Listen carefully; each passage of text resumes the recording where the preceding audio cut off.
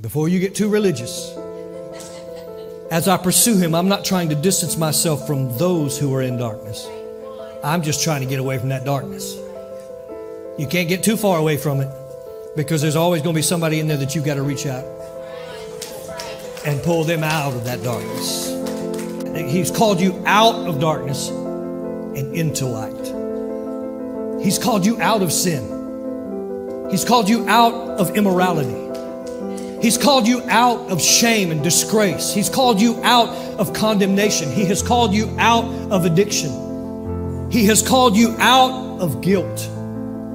And He has called you into mercy, grace, peace, forgiveness. He's called you out. This needs to be spoken. This needs to be spoken, and so it will. That if something is going to go wrong for you in your life, it's usually going to happen in the dark.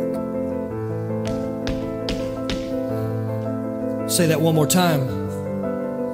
That if something is going to go wrong for you in your life, it's usually going to go wrong for you in the dark.